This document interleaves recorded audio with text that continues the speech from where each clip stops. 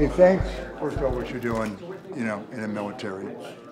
The Chief of Staff of the U.S. Army, General James McConville, paid a visit to Michigan for a frank conversation with business and education leaders about the challenges of military recruiting. The meeting at the TACOM facility in Warren addressed the issues of childhood obesity and a decline in educational achievement, which has led to a soldier shortage. General McConville says the Army has a 90-day program in place aimed at getting possible recruits where they need to be physically and academically.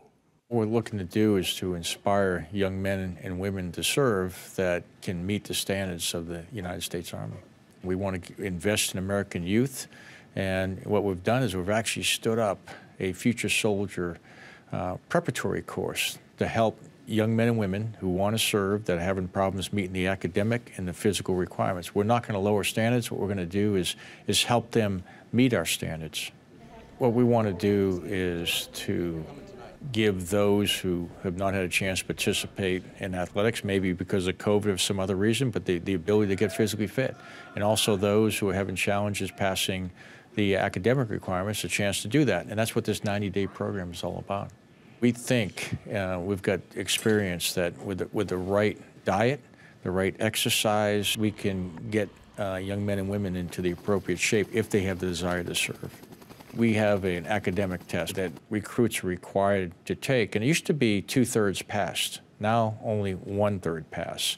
And then on the body weight size or the physical fitness side, we're just seeing a lot less young men and women. And we don't know if that's because of COVID, the last 2 years, maybe sports programs, virtual education. There's a lot of reasons why it could be.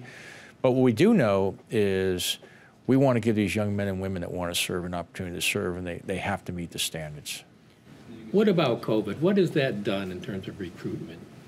Well, it's made it much more difficult for our recruiters because they're not in the high schools. And what we see is exposure to the military is extremely important if we want young men and women to come in. And so what we see right now is 83% of the young men and women that come into the Army are military family members. So some would say it's a military family business. We want it to be an American family business.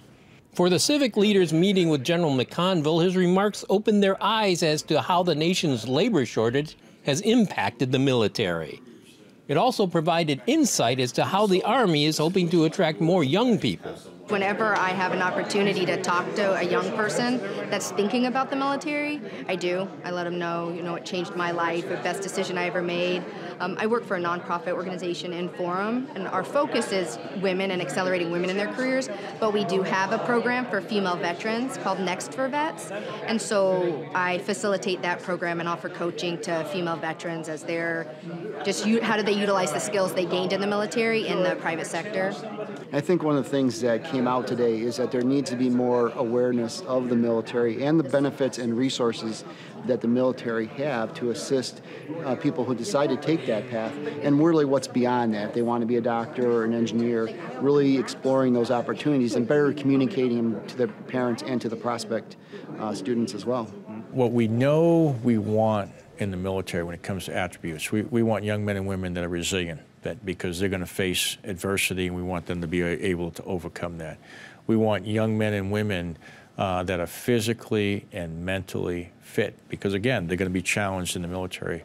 And we want young men and women that have character. And if they have had challenges, we have to take a hard look at what type of soldier they're going to be, because the American people have got to trust us. We're the people with the guns. And so you want to make sure that you can trust the United States Army, and quite frankly, I believe you can, and I believe that we have the world's greatest soldiers.